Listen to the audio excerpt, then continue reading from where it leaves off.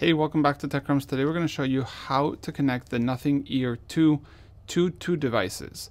I probably wants to do it simultaneously so you can maybe share your earbuds with someone.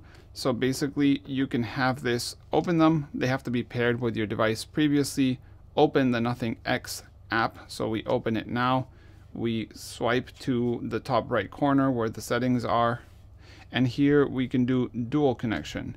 We enable dual connection and it says earbuds reboot required. Turn on off dual connection requires rebooting the earbuds. So let's reboot them. And now it's enabled. So that's how you do dual connection with the Nothing Ear 2s. Thanks for watching. If you have any questions, let us know in the comments below. Bye.